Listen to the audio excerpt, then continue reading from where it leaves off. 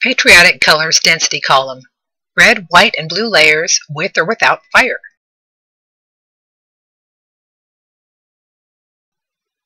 A density column is a glass or tube of liquids that form layers because they have different densities.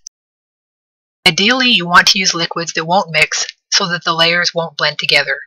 There are many different liquids you can use to make a density column, including some that you can drink.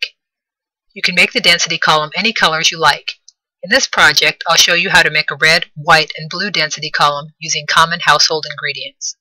If you use a flammable liquid for the top layer, you can even light the layer on fire.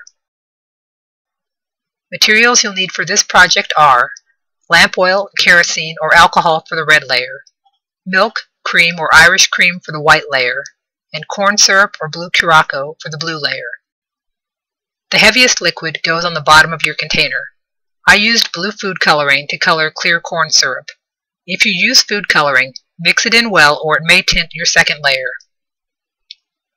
I used milk for the white layer. I poured the milk over the back of a spoon to minimize disturbing the blue layer.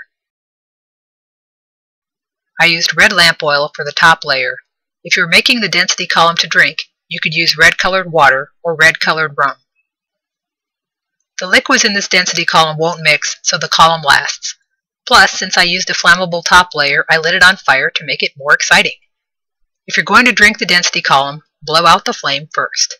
And I shouldn't have to say it, but will anyway, don't drink a column made with toxic ingredients such as lamp oil or rubbing alcohol. You're welcome to post questions or comments. Thanks for watching.